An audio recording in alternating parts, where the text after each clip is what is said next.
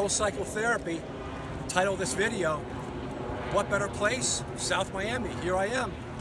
Unbelievable. So, let's talk about post-cycle therapy, PCT. Guys do steroids and they want to come off steroids. And they want to feel better. They want to take a break. They want to try to get their natural production. Their brain is called the hypothalamus, pituitary, the gonad axis. They want to reconnect it. So for about 20 years now, in the streets we've had this stuff called PCT. Well, what is PCT? Real quick review.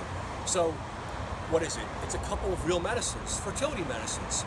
There are two selective estrogen receptor modulators. There's Clomid and Novadex. Then there's HCG, there's aromatase inhibitors, and there are some drugs called proviron, okay? And some other medicines. And then of course, post-cycle therapy is, are you coming off the cycle really, or are you just blasting, cruising? So, I've been dealing with this for so many years now. I gotta say, there's so many guys out there that really, why do you want to come off? They tell me. Do you want to come off? Can you come off after years of being on steroids? And what do you do about it? So, that's why I'm here. That's why I'm doing the video. Excuse the plane. Excuse the yachts. So, you want to be strong. You want to feel great. You want to be jacked up. Who the hell doesn't? But you don't want to get hurt. You don't want to shut down your natural production. At a certain point, you will. What's that line do you cross? When do you cross it? Cross this line. Cross that line. Do another cycle. Do another cycle.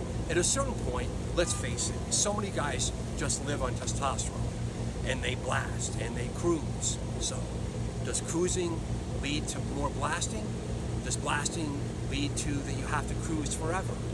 I hear this every day. I want to help. So, what I want guys to do is, if you're on steroids and you need help coming off, you got to come in to see me because you need to see a physician. We actually can use legitimate medicines to help you not suffer and come off and reconnect your hypothalamus pituitary gonad axis. I've been doing it for years. It's legitimate. There is data on it. If you read my book, Anabolics, okay, you can read that book. That's Bill Llewellyn's. I'm actually in that book. My book is America on Steroids. Chapter 13 is all about the real literature on anabolic steroid-induced hypogonadism. So, you want to be careful. If you're on steroids, you want to come off. You don't want to suffer. So you got to see me or you got to see another doctor. We're going to talk about PCT. We're going to try to get some studies. I'm at the brink of getting some real studies done. Doctors are really listening. Things are really going very, very well. I do thank you guys.